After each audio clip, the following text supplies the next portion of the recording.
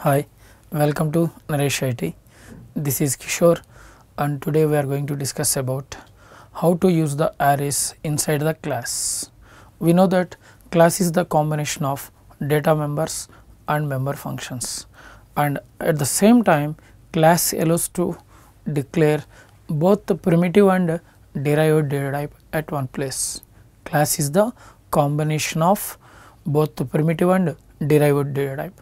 Now, in this session I am going to cover how to declare the array inside the class.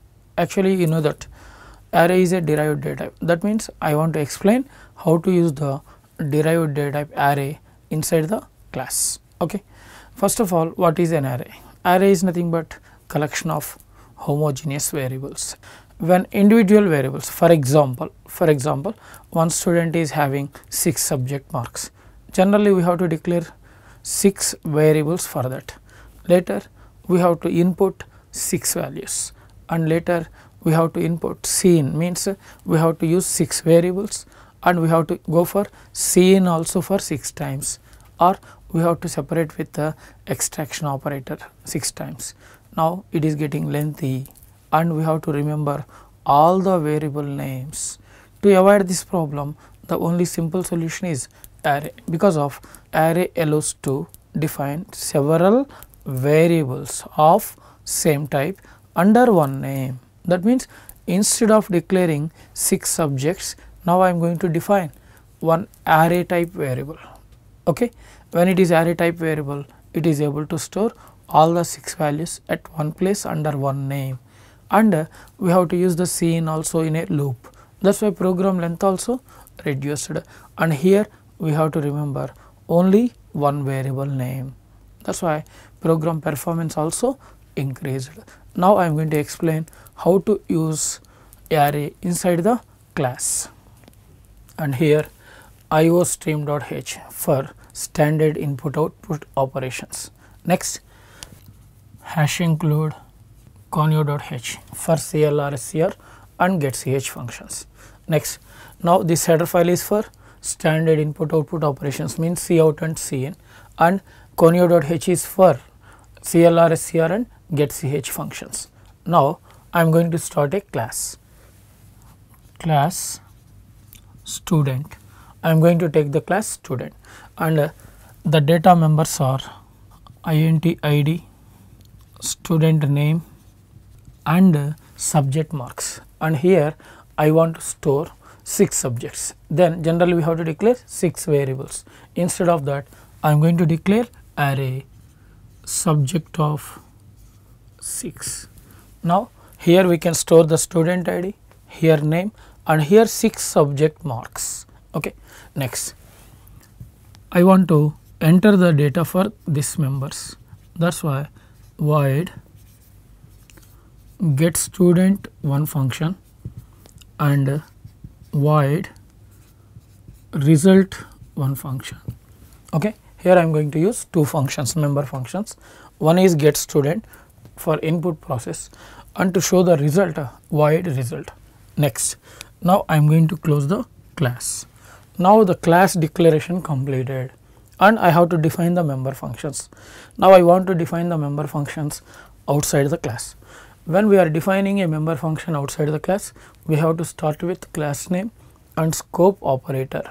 That is why here I am going to start the definition, void first return type. Next, get student is the member function of student class. That is why student class name and scope operator. Later function name get student. Here I want to input the data. Next, cout enter student id comma name. Next, cin id and name. Now, by using this one, we are entering the id value and the name. Now, 2 values are stored. Later, we have to store the subject wise marks.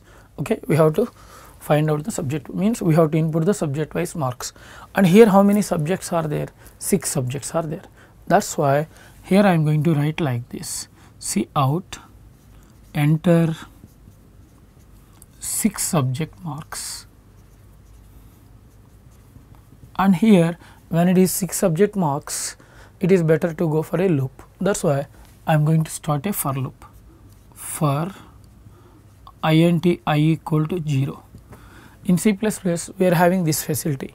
We can declare the variables at any place. That is why I am going to declare a local variable inside the for loop. Next, I less than 6. Why? Because 6 subjects we are having. Next, I plus plus. Now, this loop is going to repeat 6 times from 0 to 5. Later, C in subject of I. That is all. Now, what happened? Cin is going to read the value for subject of I. I value started with 0, subject of 0, later subject of 1, 2, 3, 4, 5. Now, 6 values are going to be stored. Now, the loop closed and function also closed. When this function is called, what happens? First of all, it is reading the student ID, later student name. Later, it is reading 6 subject marks. Now, all the subject wise marks are going to be stored. Now, I want to find out the student result. That is why what I am doing here, see this void, and this one also member of student class now. That is why student colon colon and function name is what? Result. Now, result. Okay. Here I want to find out first of all student total. That is why int total local variable equal to, I want to find out what? 6 subjects addition. Now, I have to use 6 subjects. Now, 6 subjects are declared as array now.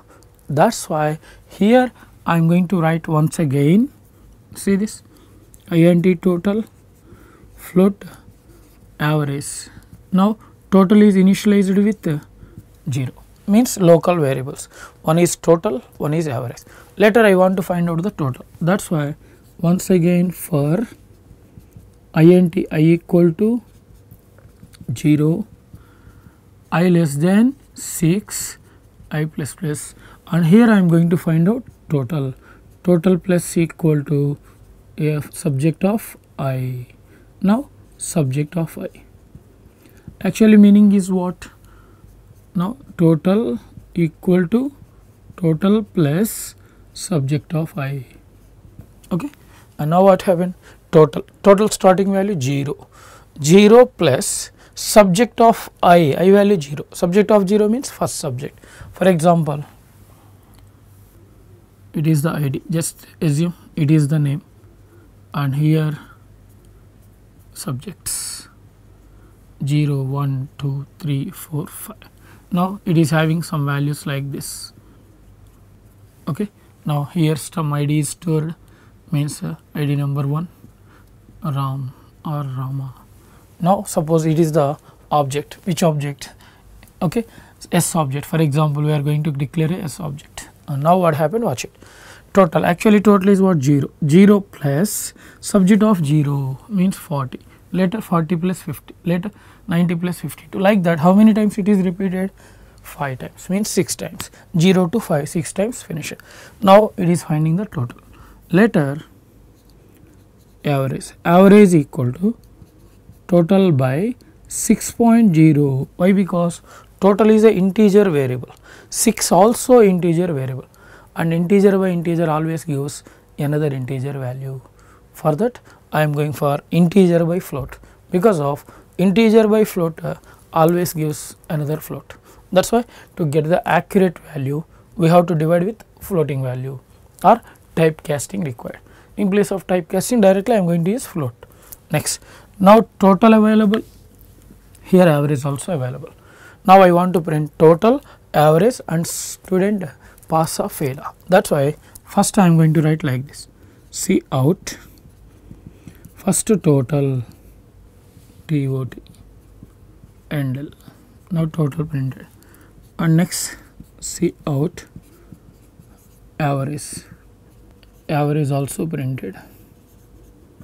Next, now I want to find out the result, means pass or fail. Okay. For that, here how many subjects are there? 6 subjects. Generally, based on the average, we are giving the result, means suppose 60% greater than or equal to 60 first class, greater than or equal to 50 second class, greater than or equal to 35 third class, below that fail. But here the point is, suppose one student aggregate is 80%, but one subject is failed, then for example, then it shows first class. That is why to avoid this problem, first check all the subject wise marks, okay. First check all the subject wise marks, then go for aggregate. That is why here I am going to check the condition. If, okay, here I am going to write like this, if already here average printed, here result printed, if subject of I, and here how many subjects are there? 6 subjects are there, total 6 subjects are there. That is why to check the 6 subjects, we have to write subject of 0, subject of 1, subject of 2, 6 times now. To avoid this one, once again better to go for int, okay. Here I value I am going to take, I value started with 0, I less than 6, I plus plus. Now what happens, this for loop is going to repeat 6 times. Now subject of I value means 0, 0 means this one, 0 means greater than or less than, okay. Suppose less than 35, minimum marks 35 for subject. That is why if subject of I, subject of 0 means 40, 40 less than 35, condition false, no problem. Suppose here I have entered like this 30 second subject. Now 30 less than 35 true, when it is true simply I am saying cout fail. Now this fail is going to print after the result, because of cursor is waiting after the result, no? That is why that student result is fail, okay. Now one subject is failed in any number of subjects, suppose one subject fail means total fail, that means any number of subjects fail means also fail, no? That is why remaining checkings are not required, further checkings are not required.